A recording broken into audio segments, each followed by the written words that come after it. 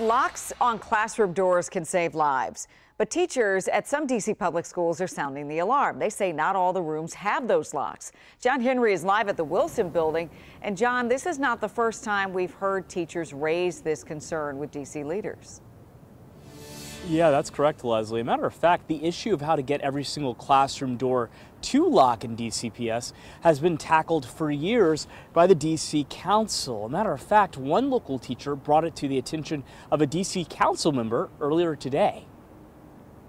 Every year, the federal government provides school administrators tips to keep their campuses safe. Among other things, it recommends schools have interior door locks in classrooms to prevent intruders from entering. Well, some DC council members have fought for that basic security feature to be in all DC classrooms for years. This was in 2018. It should not take that long to be able to get locks that work on a school door. And this was just 2 months ago. We have a number of Ward 4 schools that have doors that don't lock. Around the beginning of the school year, Councilmember Charles Allen requested information on every open work order for Ward 6 DCPS schools that was older than 30 days. In turn, the data showed 35 different requests at 13 different schools for work orders related to locks and doors. This one warned in case of a lockdown emergency, a door would not keep a first-floor classroom out of harm's way. On Wednesday, a DCPS teacher even tweeted at Allen saying there were multiple classrooms at her Northeast school with doors that won't lock. It's always troubling when we can't get the work orders resolved. And I think that when I have a teacher who,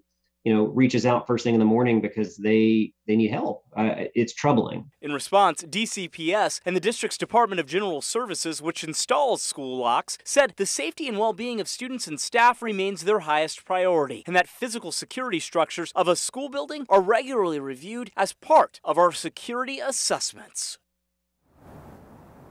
Now, Leslie, we're told that work is being done by DGS to fix the locks at that Northeast school as quickly as possible. All right, John, let's hope so.